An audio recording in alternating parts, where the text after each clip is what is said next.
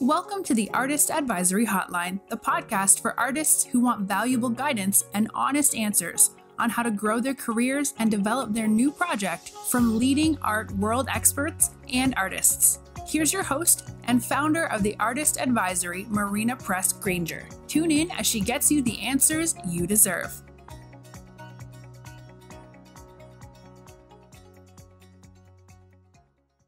Hello, artists. I'm your host, Marina Granger, and today on the hotline, we've got some more questions from our listeners. I can't wait to dive into them, but before we do, I have to talk to you about the upcoming solar eclipse. Have you ever witnessed a solar eclipse in totality, meaning the moon completely covering the sun where you are and it actually becoming dark for 4 minutes or 3 minutes or however long the eclipse is? I have never experienced that. And I'm going to this Monday. I'm going to go up to Buffalo, New York to see the eclipse. I'm going with one of my best friends who's from Buffalo, and hopefully we'll be able to take her dad's boat out on the lake, and it'll be so fun. So I'm curious to know what you guys will be doing for the eclipse. Now, if you're into manifesting, and manifesting is really all about setting an intention and taking inspired action and stepping into the new you that it will create. If you're into that, you might be thinking, well, it's a new moon, it's a solar eclipse. Generally, solar eclipses are when we want to set our intentions on something new that we're starting. And new moons are similar in that way. But there's an astrologer, Elisa Kelly, who recently spoke about this. And she said it's actually not a great idea to manifest during the solar eclipse. And also solar and lunar eclipses, all these things, they're so volatile. But she says it's not a great idea because solar eclipses run on an 18-year cycle. So when you manifest on a solar eclipse, it can take your manifestations 18 years to come to fruition. And how do you even know what you'll want in 18 years? Did you want what you wanted today 18 years ago? So I really think that that's pretty interesting that she said that. And I wanted to amplify her message here on the podcast. Another thing to consider is that whenever you are setting intentions, whenever you are manifesting, one phrase to say to the universe when you're doing this is this or something better. So instead of saying, in 18 years, I will have my retrospective at the MoMA, say, in 18 years, I will have my retrospective at the MoMA or something better, right? Because you want to let the universe create whatever it wants to create with you. Don't limit yourself, right? So the other thing that I wanted to touch upon before we dive into our questions is that lately I've been getting so many questions about alignment. So many artists are asking me how to reconcile having two or more very different bodies of work, how to proceed if they're going into creating something totally different. How do you even do that? Right? And one thing that I want to say is that you can have different iterations of your work, right? You can have a totally different series, a totally different type of work. And the one common thread that connects it is your intention. It's why you do what you do. And so in that way, you can connect all of those different bodies of work and they still feel cohesive. And it's similar to and that's why I always have that elevator pitch formula going for all of you guys. I'm why you do what you do, how your perspective informs your work, and then what you do. You don't ever want to lead with what you do, because when you lead with what you do, whoever is listening is just going to imagine the last, abstract pink painting that they heard about or whatever it is.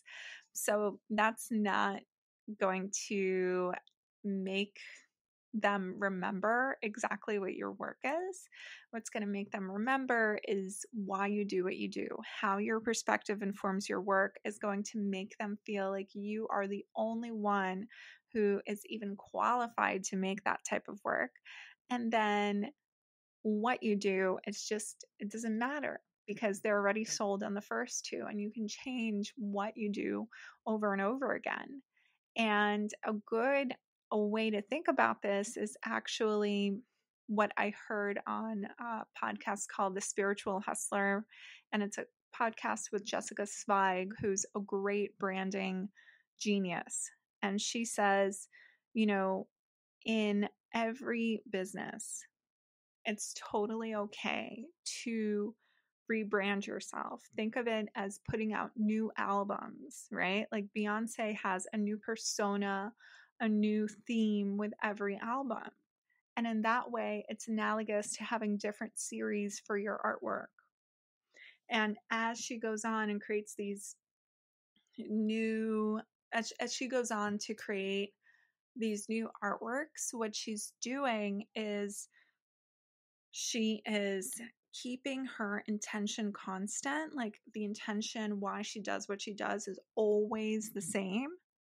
How her perspective informs the work is going to change a little bit with each album. And so it might change a little bit with each series for you, because maybe your perspective shows up in the medium or in the subject matter of the work or in the size of the work or whatever, right? It will shift a little bit. And then why you do what you do is always going to shift. So when it comes to being in alignment, trust that you truly are in alignment, right? Another thing that came up recently, and I was just talking to an artist about this and a friend who had an opportunity, just did not feel like it was in alignment. And sometimes opportunities, whether they're exhibitions, whether they're commissions or press opportunities or whoever, right? Whatever they are, when it comes to these things, it's sometimes when you don't feel in alignment with them, it's because the balance between giving and taking, whether you're the giver or the taker in the situation, and it's okay to be either, right? Sometimes it's actually really great for us to be the taker because we learn how to receive. And sometimes it's wonderful for us to be the giver because it feels good to bestow our purpose on someone, right? Or whatever it is. But when that balance is off, then what's happening, right, is feeling like it's out of alignment. So when you feel like you are giving too much, and when you think about these opportunities or whatever is feeling out of alignment, you feel like you're giving too much, then it's up to you. It's your job to set a boundary and say, hey, I can only do this. I can't do everything. I can't give you constant revisions of a composition of this portrait that you've commissioned me to do. That's just impossible. And so you can set a boundary. You can say, let's set up a payment plan. So I'll take 1/3, so 33.3% to start. And then after you approve one of the 3 compositions that I give you, I'll take another third. And then upon delivery, I'll take the final third, right? And so that actually puts more than 50% in your pocket before you even start making the actual artwork. You're just giving them sketches before then, right? So you don't invest too much of yourself and your time and materials into it. When you feel like you're being too much of a taker, really evaluate your self-worth in the situation. Sometimes you might feel like, let's say you're invited to show in a group exhibition with some of the best artists working today, and you're feeling like it's just impossible. You're like, there's no way. I don't have anything ready. I am nothing ready that's actually good enough to show. That's when you feel like you are the taker in the situation and you pull out of it because you feel like you might be taking too much. You may be taking on too much of that notoriety. So that's when you start to evaluate your self-worth. And guess what? If you're invited to do something like that, you deserve to do it, right? So don't hold yourself back. And so that's kind of a good way to think about giving and taking an alignment. And I feel like I've learned all of these things from listening to David Guyam and from reading Jamie Kern Lima's book, what is it called? Worthy, I think. It's really good. She starts off the book by saying how she had like a 4-hour lunch with Oprah, and Oprah gave her her personal phone number, and she never had the balls to call Oprah. She was like, or should I say ovaries? She never had the ovaries. she didn't have the she just wouldn't allow herself to call Oprah because she realized for 4 years she didn't call her because she felt like she wasn't worthy of Oprah's time, right? So anyway, so that's that. So let's dive into our first question, which is kind of about alignment. And it's from the artist, so an artist named Tia, right? So I don't know if I can use your full name, so I'll just call you Tia. Tia, thank you so much for sending in this question. So I'll read this for you guys. Tia says, I'm moving in a very different direction and finding my true purpose through combining art and spirit in a way that feels very good to me and cohesive. My question is it too early? Is it premature to do PR, press releases, pitches, etc., when I only have a few things on my new site that reflect this new body of work? I'm working on archival prints, which is costlier and more complex than I had realized, and it's taking much longer and more hours than expected. I need a vacay. Yay, you'll get one. But the key there, and this is not part of the question, but what you want to say is not I need a vacay, but I want a vacay. When you put the energy of want out there, you're more likely to get it than if you put the energy of need out there. Okay, so going on with Tia's question, and I'm running on fumes, but want to get going with things as well. So the real question here is, look, is it too early to do PR if I only have a few bits of this new work on my website, right? So here's an analogy that I really love that I heard on Jessica Zweig's podcast. She pronounces it the English way. So she has a podcast called The Spiritual Hustler, and she talks about how in business you can rebrand. You can do it like Beyonce and Taylor Swift and Madonna do it with their albums. With every album, they take on a new persona. So think of yourself this way. This is a new album that you're taking on in your career. You're creating a new direction, right, for your work. So fully embody that as you are already doing, I'm sure, on your website, on your social media. And you can, once you fully embody that, and I would say have like 3 works that you can show people. And there's so much content that you can create with just 3 artworks. And whether it's on your website or on your social media, you can create B-roll footage, meaning just footage of you mixing the type of colors or applying that type of color to paper or canvas or whatever you work on, right? And splice it in and create a reel that way. And so when you create this when you launch this new persona as fully as you can, right? You don't need that much artwork, just like 2 or 3. I would say 3 is better, because if it's 2, they kind of speak to each other. If it's 3, they tell a whole story, right? That's when you start diving in and connecting. So right now you want to connect to the press organically. You want to start following accounts on Instagram that maybe are blogs or podcasts that deal with spirituality and art and things like that, and whatever the themes are in your work, and start to anyone who can amplify the work, anyone who has an audience that's interested in art and spirituality, they can amplify your work. That's who you need to build organic connections with. And then once you are done building those organic connections, you can start to pitch them. And you can start to reach out to them and say, like, hey, I've got this new body of work. I'd love to talk to you about it. Here's why I do it, blah, blah, blah.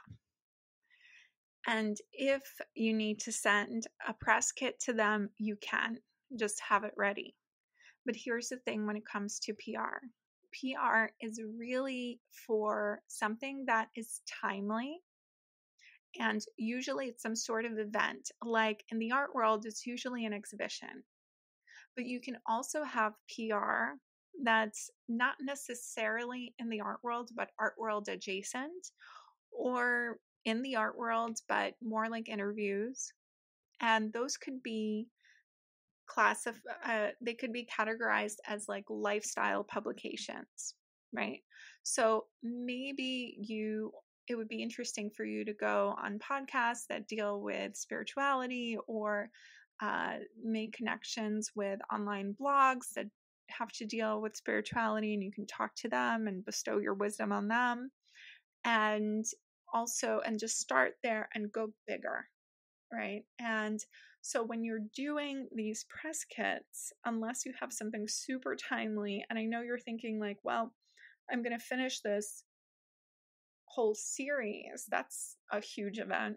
Yeah, it's a huge event, but it's more like, well, you would need to show it somewhere for people to know, right? Maybe it's in your studio or something like that. So it's either that kind of like review thing where it's super timely, or it's a lifestyle press thing. So when you're creating a lifestyle press kit, you really don't need that much artwork. You just need your story and some great photos of you in your exciting space in your studio, right? Because that will get the lifestyle vibe going. When it comes to your prints, I did take a look on your website, and I'll say to you today, like I said it to, was it Emily last week I spoke about, who also had prints?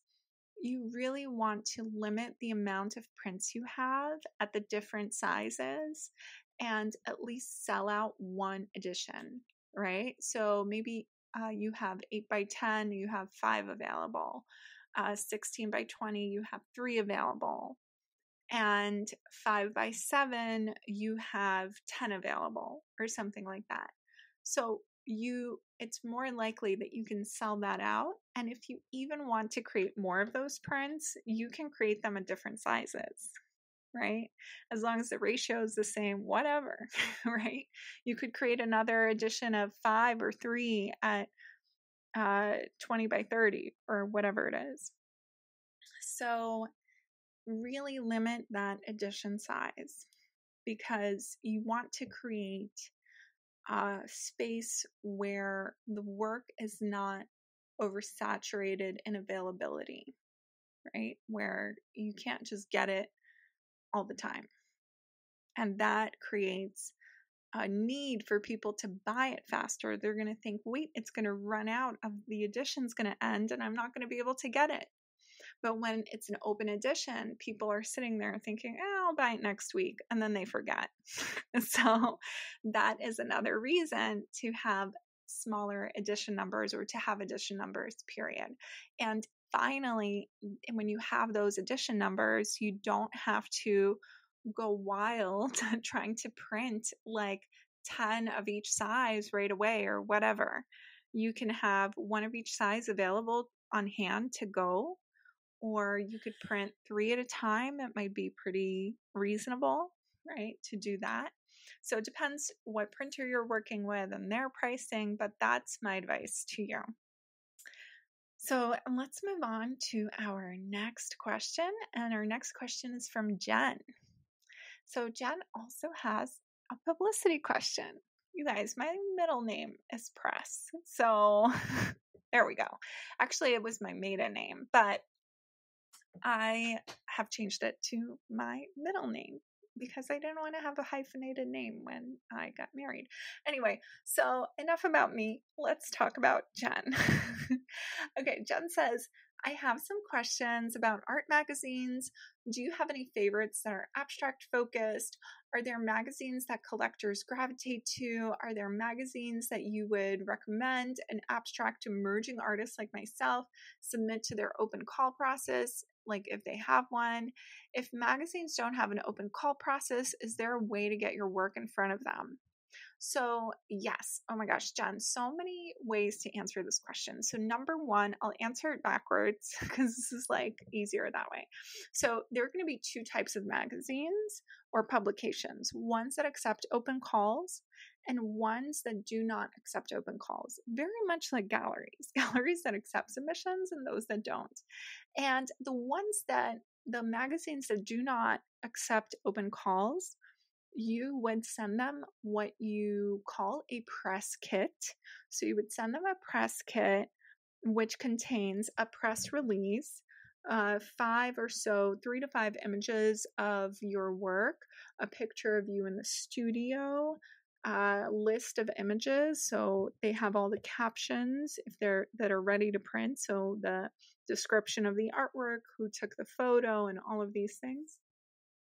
And then also your CV, bio written in the third person, any links to previous press that you have.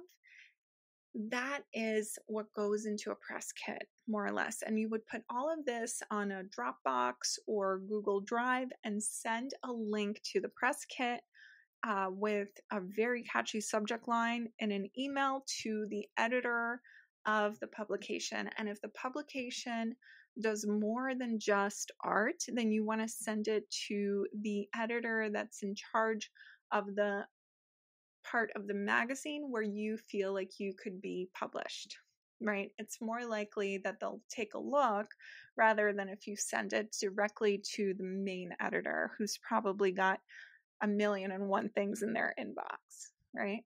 So that is the answer to that part of your question. And when it comes to magazines that accept open calls, right, that have open calls, I've actually curated 3, and it was really fun to do it because I got to learn and meet I got to look at so much new art. It was so fun, and I really learned so much about that open call process from the standpoint of a juror. So there's Create Magazine, which is quite competitive and really amazing, just a beautiful publication. And then there's Visionary Arts Magazine, run by Victoria Fry. She's the editor, and that's a great magazine. They're also starting to include gallery reviews, which is really wonderful because when there's a gallery review, that's when the gallery wants the magazine in their gallery. And when the magazine is in their gallery, then the collectors see it, or the gallery sends an email blast about their exhibition being reviewed in that magazine, and it goes to all the collectors. And guess what? Maybe they get interested in the magazine, and then they're interested in learning more about those artists. So that is a really good way to suss out if collectors are really gravitating to that magazine. When it comes to Create Magazine, they sometimes have exhibition reviews too, but most importantly, Create Magazine is carried in bookstores. And so it's not only artists that are actually subscribing to this magazine or seeing this magazine, it's people who walk into a bookstore and want to look at an art magazine. And those are your collectors, right? So that is really wonderful as well. Another magazine is Arts to Hearts Project, which is a wonderful, overall organization run by Chiruka Aurora, who was on a previous podcast episode. And I was lucky enough to curate their second issue. And they just have, I think they're on their 6th issue now or something like that. They're just prolific and amazing. So you can check that out. So those are 3 that I'll tell you about right now. I think there's also Art Scene, and you can also get some good interviews on Voyage LA and what was the other one? Canvas Rebel. I still have to fill out my interview questions for them, but they're amazing too. Now, when it really comes to targeting your marketing, if you're an abstract artist, and Jen, I looked at your website and I got an idea of the type of work that you make, I have a suggestion for you. And that is to look at design-based magazines like Interior Design, Home Design. Architectural Digest would be a total game changer for this, right? It would be so cool to be in that. And that's super possible. I've worked with artists who have gotten into Architectural Digest, mostly because these really cool collectors collect their work and the collectors' homes were photographed. But that is one way to do it, right? And actually, you guys, the more I talk about this, the more I want to say all of this information, like how to do it, how to put together your press kit, how to find these mega collectors, how to approach them, that is in my course, the Artist Academy, which is available. It's a self-paced course that you can get. And if you go and look at the options to enroll in the course after watching my free masterclass on how you can present your artwork so you can get it in front of the right people. After you watch that masterclass, there's an offer for you to work with me one-to-one as well, in addition to the course. And it's like a total no-brainer. So if you're at all interested in this, I really recommend going and watching the masterclass. You'll learn so much about how to present your artwork, how to get in front of the right people. And on top of that, you get a very special offer to join the Artist Academy. So if you're interested, go ahead and do it. Just go and do it, because I don't know how much longer I'll have that offer available. So back to you, Jen. So when it comes to these home design magazines, you can go for the magazines. And when you're sending your press kit to a magazine that is a print magazine, you would want to send it about 4 months, 3 months at most, before their print publication comes out. That's how much lead time they need. So 5 months would be even better, right? So when you don't have anything that's super timely, that's cool. You could just send them a press kit. And when you create that press kit, you want to think of a really catchy and you want to think of a catchy subject line to put in the email, but you also want to think of something that is like a really good news angle, right? Like if there was a headline about you on the front page of your local newspaper, what would it be, right? So that is the headline for the press release, so to speak. It's the news angle. It is the first thing that we get the idea about. So basically, it could be like abstract paintings evoking feelings like never before, or something like that. I mean, that's pretty vague in general, but You can hone in, go into your elevator pitch, see if there's something catchy about your perspective. I feel like when I looked at your website, you lived in this beautiful, expansive, natural, like scenery kind of place. And maybe that has something to do with your work and how you channel nature and how your paintings are grounding. And why is grounding so important right now? Maybe it's because we have so much going on with the world being in flux or something like that. So maybe there's a really cool subject line there and a really good news angle there.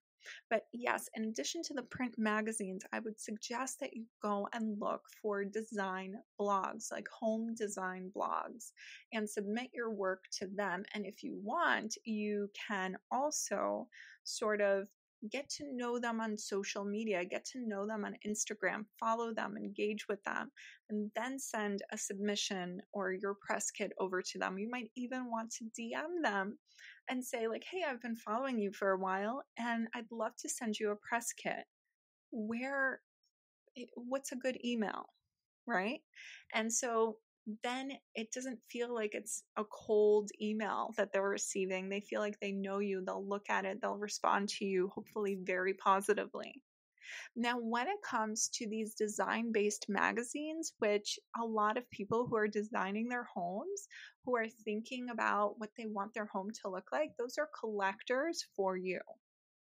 And that's why I want to recommend them to you. But when it comes to these magazines, sometimes they have this back of the magazine ad thing that you could do. Like they'll list like the 30 artists or 100 artists, and everybody gets like a little snippet and a tiny picture. And a good example of something like this is in like House and Garden or magazine or something like that. I think the back of Vanity Fair has it too, but I'm not sure. And you can actually see on the page on the margin, it says that these are paid placements, and like you can inquire for your information to be placed there. I've worked with artists who have done that, who have not really gotten a lot out of it. It's really tough because very few people will like go and look through it. And even if they do, there's like over 100 other artists that they're looking at in like such small, I mean, it's so tiny. So I wouldn't really recommend that you go for that. A lot of the time they really try to sell you on it when you send them a press kit, but I would say stand your ground and don't do that. Another thing is you can look at, and this kind of goes to everyone, and I guess I've been doing a good amount of traveling, but the airlines usually have magazines that they put in the seat, so that their upper class passengers can like read them or whatever, or all the passengers can read them. And I think that those magazines are probably really great and to get placement in, because there are millions of people reading them because they're just sitting on a plane, and they often have something going on. There's often something, profiles and artists and things like that. So I would say take a look at that. All right. So hopefully that answers your question and then some. So thank you, Jen. All right. Let's go to our final question here. And our final question is from Sandra. Sandra asks for a guide to pricing work considering variables such as gallery percentages. Does the artist share the discount offered to the collector? So generally speaking, when you start to work with a gallery, on average, it's going to be a 50-50 split. So they're going to also take a maximum, they're going to have a consignment agreement with you. And on that consignment agreement, they will decide with you whether or not, what's the biggest percentage discount they can give, right? So it'll be either 10, 15, or 20%. And on that consignment agreement, they will say that the discount is split the way that it's usually a standard one is set up. So yes, if your gallery gives gives your collector a 15% discount, then you're taking home 43% or something like that, 42.3% of the sales price, because that's also what the gallery is taking, right? Now, after it, let's say you have a work of art that's been sitting in the gallery for a really long time, there might be an adjustment to this consignment agreement. You could call up the gallery and renegotiate that and see if they have someone who will buy it at a deeper discount. Also, a gallery might say, okay, well, we're not going to be able to sell this work unless I give a 30% discount. And I'm going to ask the artist if it's okay to do that. And generally, I would say that's fine because none of these prices are public. And in that way, the gallery might say, okay, I'll give them a 30% discount, but I'm only going to take 10% of that out of your end. So you get 40% and the discount is 30%. So the gallery gets the other 30%, right? So instead of taking the 50, they're eating most of that extra discount, right? So that can happen sometimes too. Hopefully that is clear. I'm like, all of these numbers are, I'm like, yeah, I don't know if they're coming off well, but anyway. So the other thing is when a gallery works with a really established artist, then sometimes they take a smaller percentage. It could be a 20-80 split. It could be a 30-70 split or a 40-60 split, depending on how well known that and coveted that artist is. And that usually goes for very established artists, names like Damien Hirst and Jeff Koons and whoever, because chances are they already have their collectors. They don't really need the gallery. But also, the price point is so high that the gallery is just happy to have the names of those collectors, right? And just wants to show the artwork there for prestige. So that's why the split is sometimes different, right? Now, one thing that you might all be thinking is, well, how do I raise my prices if I'm not showing with a gallery and I'm showing with a gallery, then suddenly if I don't raise my prices, I'm suddenly taking half home of what is usually given to me by my collectors. And you might think it's not worth it working with a gallery. Here's the thing. A good gallery will take a few works from you on consignment and see if they can sell it at a higher price. They're going to conservatively raise the price. So they're going to raise it by maybe 25% or 20% from what it is now in your studio. So if they sell it at 25% more, then you're taking home about 2/3 of the price instead of half, right? Or what they're going to do, and if they can sell it at 25% more, they're going to try selling it at 50% more. And if they can sell it at 50% more, then your studio price, what you're getting still remains constant. And you're essentially doubling your prices, because when you start to work with a gallery, you're introduced to a new pool of collectors that can afford that work, right? So you just need to make sure that the gallery can sell the work, right, at that price before they double it, because then it's kind of weird if you lower the work for your collectors. Although I don't know a collector that would say, no, I'm not buying this because the price is lower. But hopefully that gives you some clarity. And another question when it comes to galleries and finances is who is paying for the shipping and the framing. Chances are, so the etiquette is that the artist studio pays for shipping from the artist to the gallery. And the return shipping either back to the studio or to the collector is covered by the gallery, or if it's to a collector, sometimes they have the collector pay for the shipping. So when it comes for shipping, you're really only responsible for shipping it to the gallery. If it's too much of a stretch for you and the gallery has worked with you before or really believes in you, you can ask them to take the cost of the shipping out of your first sale. And what they're going to do is just arrange for the shipping for you and then add it to your tab, so to speak. Same with framing.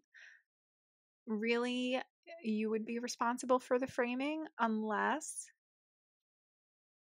and if you can't pay for it, then the gallery might be able to front you. There are some times a gallery will pay for the framing and eat the cost if it works out for them financially. Like if the artwork is really pricey, like let's say it's a $125,000 artwork and the frame is only $4,000, they'll eat the price of the frame. Chances are they'll be like, whatever, right?